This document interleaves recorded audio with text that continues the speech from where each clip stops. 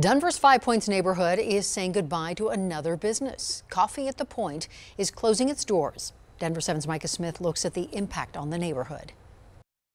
In the nook where 5 streets meet to form Denver's Five Points neighborhood sits Coffee at the Point. Our customers have been just phenomenal over the last 12 years. Owner Ryan Cobbin says that's why he held out hope that his beloved coffee shop could remain right here. Paused operations of Coffee at the Point on July 31st, so 6 months ago, and during that time leading up to this point that we're talking right now, it's just been a lot of self-reflection. I think at one point there was an incredible concerted effort to get us reopened. But Cobbin says the pandemic, rising supply costs, staffing shortages, and a lawsuit involving a former business partner led to his recent decision to permanently close. I mean, it's just been kind of like a punch in the gut, and it keeps surfacing.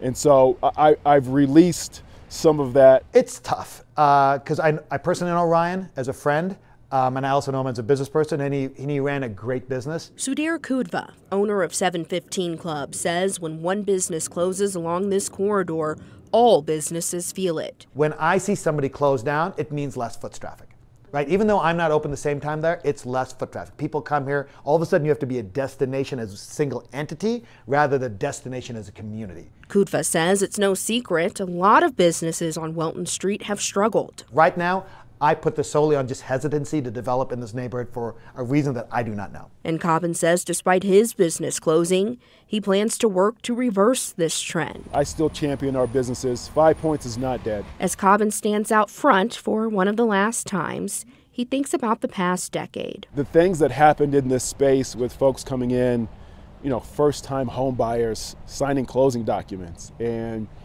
you know, people meeting their now married partner. Cobbin says his business may be closed, but his heart will always be right here in the center of 5 Points.